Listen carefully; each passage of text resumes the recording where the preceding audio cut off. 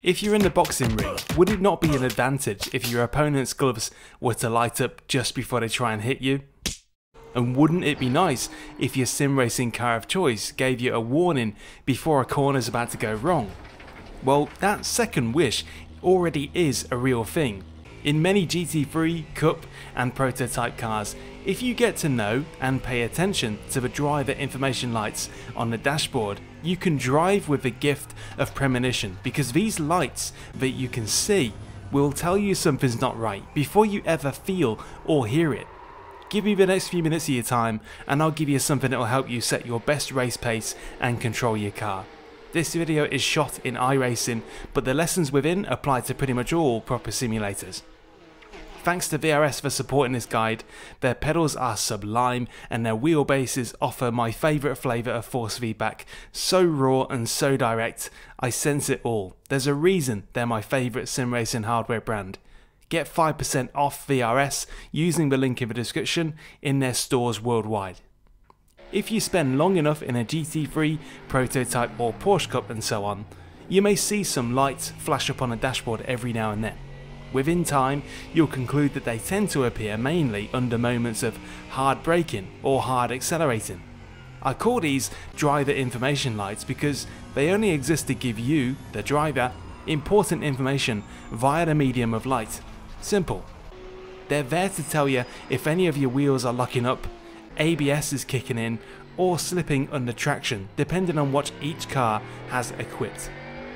They're most often found either integrated into the dashboard display, such as on this Porsche Cup car, mounted separately around the cockpit as per this Porsche 963, mounted on the steering wheel as per this Dallara LMP2.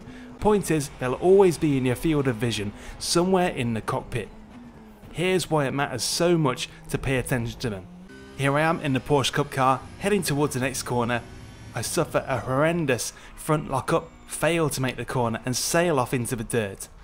But rewind and watch again. What's the very first clue that something's going to go wrong? It's this, a dashboard light. It's purple, which in many cars, including the Porsche Cup, means that the front wheels are locking up. As a bonus, because it's the right hand set of lights that's lit up, that means that it's the front right suffering the issue. Not that it really matters much in the grand scheme of things, but interesting to know. When you have a front lockup, you need to solve it immediately by backing off the brakes, and the sooner you do this, the better the chance of still being able to make the corner, which is why the lights are so useful. They are the very first sign of trouble that you'll get. The purple light shows up here, but you won't notice the tyres screeching until around here. And you won't feel the vague loss of grip in your steering wheel till around here. Far and away, that purple light is the earliest warning sign. Same concept, different car and corner. This time we're in the Mustang GT3, and don't tell the driver, but I've set the brake balance heavily towards the rear for the purpose of this demonstration to make a point. I head down the hill and start braking, and the car loses the rear on turning.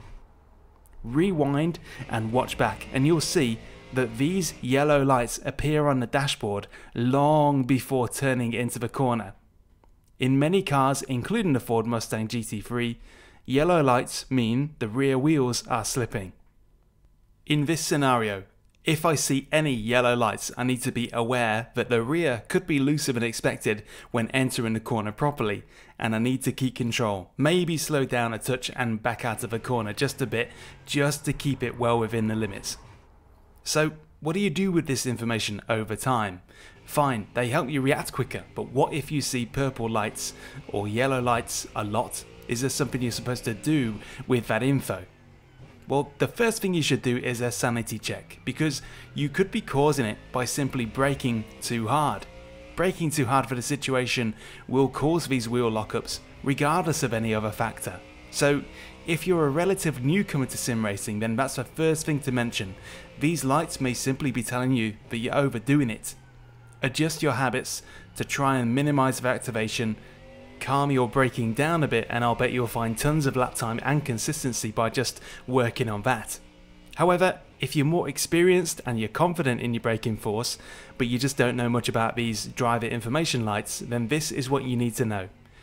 Seeing purple lights frequently under braking tends to indicate that your brake balance is set too far forward. It's overly biased towards the front. If this is also accompanied by a feeling that the car just isn't willing to turn under braking, as in understeering, then this may indeed be the problem. In cars like the Porsche Cup, which don't have anti-lock braking systems, this will make front lockups more common and will make the car feel stiffer on corner entry even if there is no lockup at all. In GT3 cars, like our Mustang, which does have ABS, lockups won't occur, but the car will still resist corner entry. It just won't be as dramatic and obvious. It's a balance issue, and the driver information lights offer a clue as to which direction you need to go. Move the brake balance 1% in the direction of the rear and see if it makes a difference, and then keep moving it in steps until you start getting the opposite problem. Speaking of which, seeing yellow lights frequently under braking tends to indicate that your brake balance is set too far back. It's overly biased towards the rear. If this is also accompanied by a feeling that the car is too loose or nervous under braking, as in oversteering, then this may indeed be the problem. In cars like the Porsche Cup, this will make the rear of the car want to step out under braking and turning, and will make the car feel looser on corner entry and harder to control. In GT3 cars, such as our Mustang, which does have ABS, lockups again won't occur, but the car will still suffer instability on corner entry and make it hard to stay in control. Once again, it's a balance issue that the driver information lights can help inform you of. Move the brake balance 1% into the direction of the front and see if it helps bring the car more stability under braking, and keep moving it in steps to see if it continues to help the car's balance. As a side note, in cars with ABS, such as the GT3s, the lights actually indicate activation of the ABS system, not lockups directly. There is a difference, but in a nutshell, if your ABS is set to very safe and restrictive levels, then it's normal to see these lights a lot. That's the ABS system letting you know that it's there, wrapping you up in cotton wool and keeping you safe. It's not indicative of a problem you need to solve as such. It's when you're running ABS at looser, more experienced, reasonable levels that the lights really matter more. Also, just to state the obvious, if you think the car's driving absolutely perfectly and you're absolutely in the zone and hitting your marks, don't worry if the driver information lights are popping off. They're there to help you quickly assess why the car doesn't feel right, but only if it doesn't feel right. They're not there to nanny you into making adjustments where they're not needed. Sometimes, though, the car will slowly migrate away from that sweet spot over a race stint due to fuel burn, tyre wear and other factors. This is yet another way driver information lights can help you slowly track the car's balance and react to it before it becomes a bigger problem suddenly. You can do this just by feel as you go, but having the visual confirmation that the car's getting a bit loose or tight on corner entry means it only takes you one corner to understand what to do, not 5. Here's where the whole video falls apart though, because not all cars use the same colour coding system. The Mercedes GT3 doesn't follow the colour coding system or really give that much away. Unfortunately, it's down to you to get familiar with each car's information lights. Sometimes it will just come down to car knowledge. The overall moral of the lesson is this: these lights are useful. Start actively paying attention to them now you know what they do and what they're telling you. If you've ever encountered somebody that qualified on similar pace to you but beat you through consistency over a full race distance, there's a solid chance that they're aware of these lights, know what they mean, and know how to adjust their brake bias and themselves to keep the car in the sweet spot of perfect balance. Even if nothing's wrong and you don't adjust anything, merely knowing about them increases confidence in yourself that you know your car. And thanks for watching. I hope this was really informative and enlightening, and I really hope it helps you out there. Don't forget also to check out the VRS 5% discount link in the description. I love their hardware, I think it would help you too, and cheers again.